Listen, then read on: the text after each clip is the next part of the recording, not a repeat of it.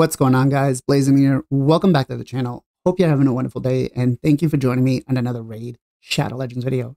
All right, we are now going into secret room number 6 of Doom Tower Hard for rotation 2 of Eternal Dragon. And this one is going to be not a pain in the butt, but a little difficult for most players to achieve, right? Because it is Void Champions only. And it's Epic Void Champions, so you can't use legendaries, you can't use rares. I have seen this being done and cheesed with 5 Broadmas, and that's not what we're going to do here today. I'm going to basically show you a composition of how you should build your team, right? You don't need to use the specific champions that I currently have, but the champions that I currently am going to be spotlighting are champions that you will be able to use both in the early game, mid game, late game, and partially into the end game, right? So let's get into the run. All right, so we've got secret room number 6 for rotation 2 of the Doom Tower, Eternal Dragon. Now, this is Void Champions only, right? Epic Void Champions only. So this is going to be very hard to try to accomplish right off the bat, right? We're talking, you need to have some pretty good rosters. Now, the first champion that I actually want to use is going to be Broadma. Broadma is an in-game fusion. You can basically do it with, 5 copies of him. I have seen it done. The gear, do you really want to try to max out 5 Broadmas? No. I have 2, and that's just because I'm wasteful with my resources. Next up, we're going to use Inquisitor Shamael. Inquisitor Shamael is actually very solid at keeping enemies down, right? We'll keep them CC'd with the fear. So we should have no problems. Plus, he's got an aura for Doom Tower, right? We're going to bring in Godseeker Neri. She's going to help us stay alive. Now, if you have somebody else that could come in, you're more than welcome to bring those in as opposed to Godseeker. Gala is actually a very strong champion to bring in. So is Cardinal, right? There's a lot of solid champions. Just when I showcase these teams, it's more about showing you the setup of what you want to bring in rather than the specific champions, right? So we're going to bring in our Godseeker Neri. Next up, we're going to bring in our Skullcrown. Skullcrown is kind of like the best champion for this, especially in the build that we have her for. It's definitely worth it, right? And then last but not least, we're going to bring in Sylar. Sylar is going to bring in that turn meter manipulation. We're going to bring in a decreased speed, decreased accuracy. So we're going to have some fun with it. Now, let's go ahead and start the run. Again, it's going to be full auto from the start. I'm not putting an AI setup on it. It's really up to you if you really wanted to, but I'm not going to. I'm going to let this play out, and then I will be back at the end of this.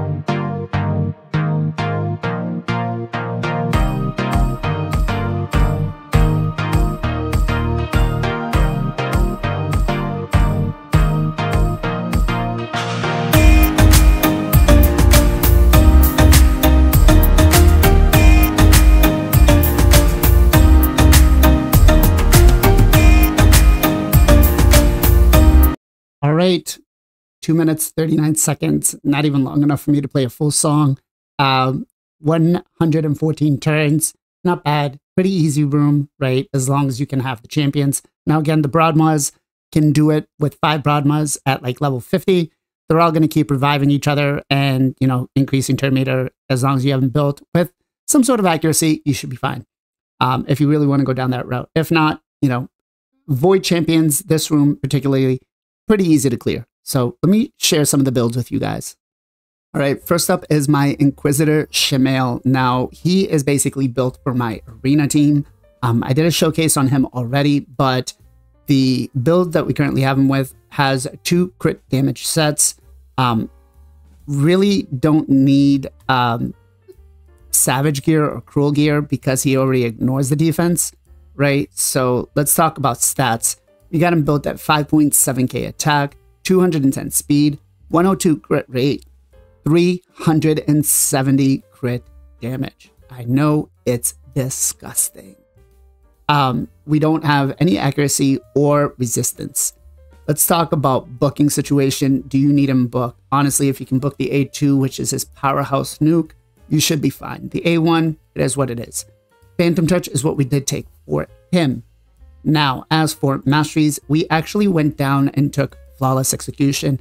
I do know that if you're using currently an arena, you can use him with Helm Smasher instead. It's really up to you.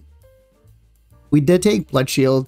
We did take Cycle of Violence. We did also take Ruthless Ambush along with Shield Breaker. Again, this is more of an arena build, right?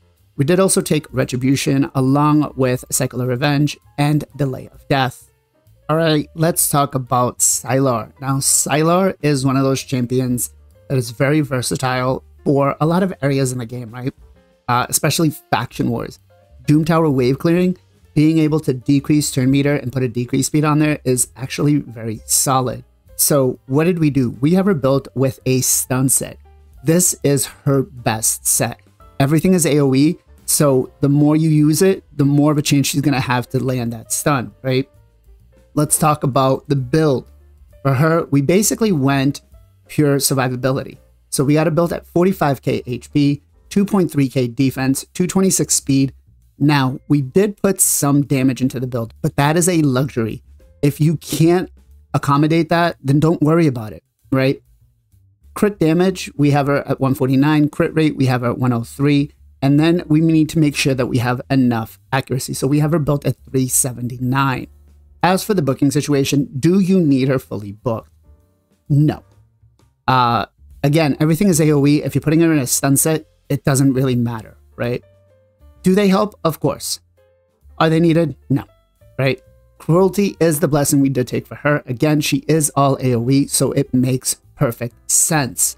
Now, as for masteries, what did we do here? Well, if you really, really wanted to push out some damage, you could go down and take War Master. We did not. We focused more on a CC build. So we did take Eagle Eye. We did also take Master Hexer, along with Evil Eye. We did also take Laura Steel and Swarm Smiter. We did take Methodical along with Killstreak. We did also take Cycle of Violence. We did take Wrath of the Slain. And we did take Ruthless Ambush. Let's talk about the queen of AoE and nukes, Skullcrown. Skullcrown, again, is another perfect candidate for a stun set when you have her in the late game, right? To be quite honest, most of the end game players aren't even using her, but for places like this, and for places like your faction wars, she is going to be great in a stun set. Now, let's talk about how we want to build her. Counterattack accessories are going to be her best in slot. As for stats, we did currently build her as a nuker, right? Not in Savage, but it does help. 5.7k attack, 202 speed. Usually, you want to try, having him in Savage when you're going to build him as a nuke. 100% crit rate, 239 crit damage. We don't care about accuracy or resistance. Stun set isn't going to be landing based on our accuracy. As for skills, we have her fully booked. Do you need her fully booked? If you're using her in a stun set just for this, no. Cruelty is what we did take for her as well. And as for masteries, we did go ahead and we take Helm Smasher because it is an arena build. We did take Killstreak along with Methodical. We did take Bring It Down along with Cycle of Violence. And then as for the defense tree, we did take Retribution along with Delay of Death and Resurgent. Godseeker Neri. All right, so she is the queen for Sand Devil's Necropolis. I have recently retired mine. You can see she's been very worn out. We are no longer using her on Sand Devils. We're going to start using her somewhere else. Let me know in the comments down below where you might want to see her. But we do have her currently built with a regeneration set and immortal set, right? We do have her built with 73k HP, 4.7k defense, 260 speed. We don't care about crit rate or crit damage, resistance and accuracy. It's really up to you what else you're gonna use it for. If you're just using it for Sand Devil, you don't need it, right? Booking situation. If you have a Godseeker Neri, you're gonna wanna book her. She does benefit from books, cooldown reduction, healing increase. It's worth it, right? Trust me. Let's talk about masteries. Now, these masteries are specifically tuned for Sand Devils. You could essentially go down the offensive support if you really were using it for Clan Boss, but right now, that's not what we're doing. So we do have Elixir of Life. We do have Spirit Haste.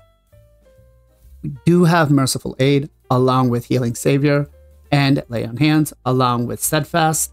We did take Harvest Despair. We also did take Delay of Death. We did take Bloodthirst along with Shadow Heal. We did take Blast Proof. We did take Rejuvenation along with Tough Skin.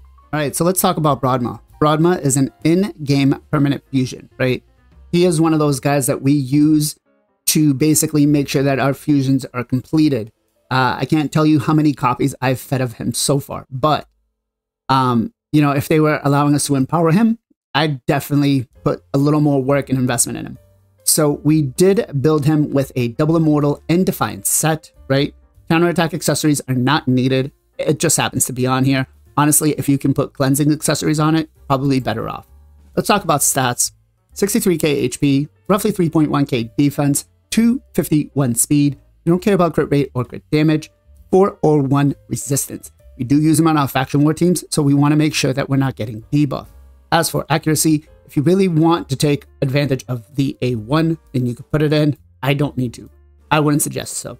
The freeze is not going to do a lot. Booking situation, we do have him fully booked. Do you need him fully booked? It does help. Again, if you're not using him for anything else, like Clan Boss or something else a little more specific or niche, don't worry about the books, right? Chainbreaker is what we did take for him. Let's talk about masteries. We don't have any. If you need them, you could definitely go down, take Oppressor. You could definitely take Spirit Haste along with Lore of Steel with Cycle of Magic. You can definitely take Rapid Response along with Shield Barrier and Steadfast.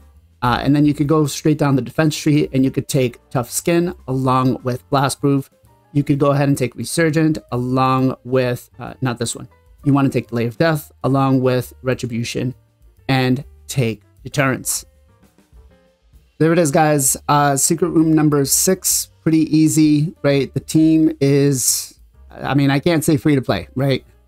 I really can't because voids are going to be hard and a pain. But again, the easiest and most free to play team you could use is just fusing 5 Broadmas. Inquisitor Shamail is going to be, you know, one of those powerhouses that you bring in. And then everything else is just keeping CC'd, right? So Sylar and Skullcrown are just going to keep them in the stun sets, keep them everybody else CC'd and not being able to take a turn. Because again, our Inquisitor is built kind of squishy. So hopefully this video helped, guys. If it did, consider subscribing to the channel. And as always, much love, much appreciation. Be safe, be well, be good to each other. I'll catch you guys on the next one.